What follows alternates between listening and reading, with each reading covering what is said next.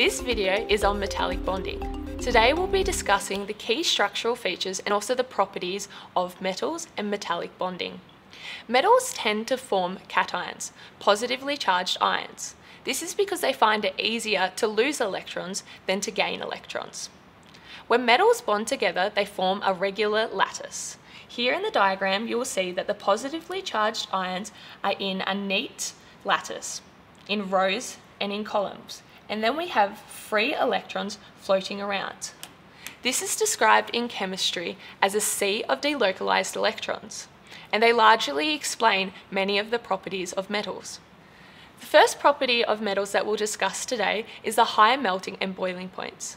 Like ionic compounds, this is due to the strong electrostatic forces between negatively charged and positively charged particles. The next property is that metals are good conductors of electricity and of heat. Metals can conduct electricity well because the free electrons in the sea of delocalized electrons are free to move around and conduct the electricity. Metals are also hard. Again, this is due to strong intermolecular bonding. Metals are also malleable and ductile. Malleable means that they can be bent and molded into new shapes.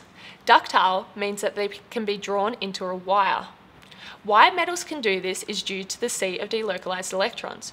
When the metal is bent, the electrons will move around to keep like charges apart and to hold the metal together tightly. Finally, metals are lustrous, meaning that they're shiny. This is because the free electrons reflect the light, making them appear shiny. Thanks for watching this video.